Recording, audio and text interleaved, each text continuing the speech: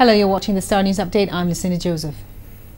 2 Royal Malaysian Air Force pilots were killed after their Pilatus PC-7 crashed at the Langkawi International Airport and burst into flames.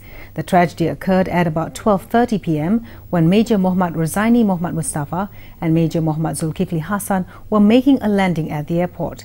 Langkawi's Persiaran Putra Fire Station Chief Yaakob Hassan says he was informed that the plane flew from the Sultan Abdul Halim Airport in Kepala Batas and crashed in an open area 90 meters from the tarmac before catching fire.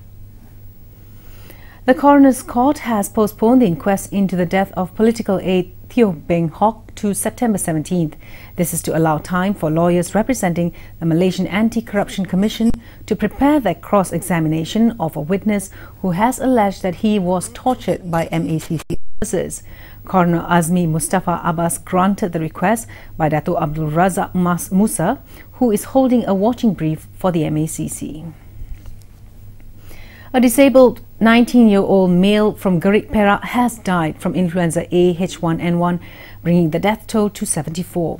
The death also ended 7 continuous days of zero fatality from the disease.